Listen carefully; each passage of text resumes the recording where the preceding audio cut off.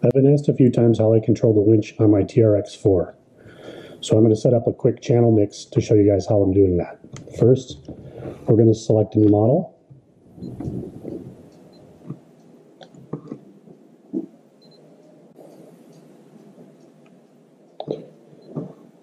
Now we're going to go to Program Mix.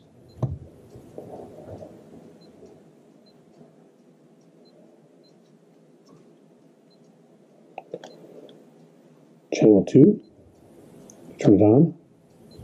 I'm using channel 3 to control my winch. So we're going to set channel 3. I'm going to turn master mix mode and trim mode both on.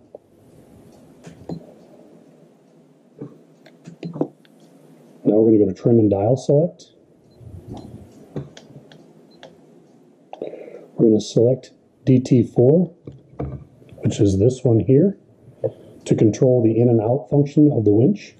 So we're going to set DT4 to channel 3, which you can see DT3 is already on channel 3, so I'm going to move that to channel 4.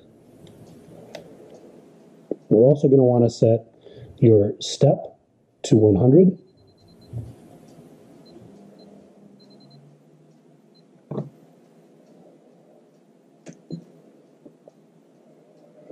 Now we're going to go to switch select, and we're going to select PS1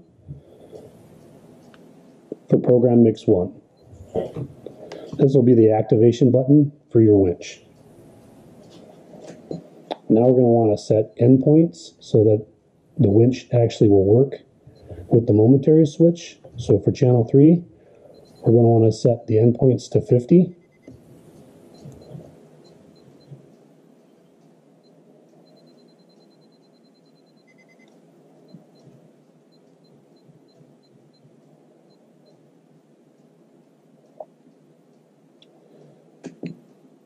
Then we're going to want to go to channel settings and set channel 3 to 100.